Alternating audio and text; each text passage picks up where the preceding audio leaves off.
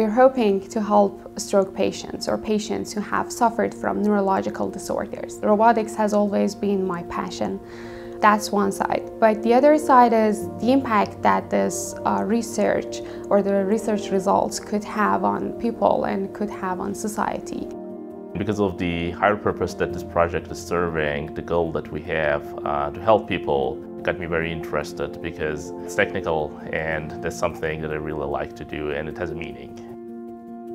So we have tried to replicate what a therapist or like occupational or physical therapist does with the help of a robotic device. Just literally help the person, the stroke patient, achieve their goals and do the practice that they cannot do individually.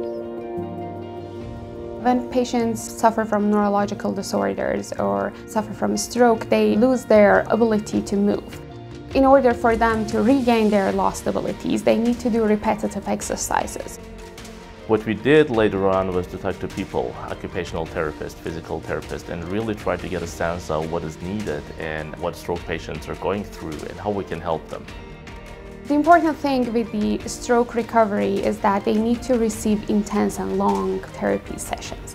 We're hoping that using robotic devices can help them receive the intense therapy that they should be receiving. And so with using robotic devices, they can do these things many, many times, and it can help them recover faster.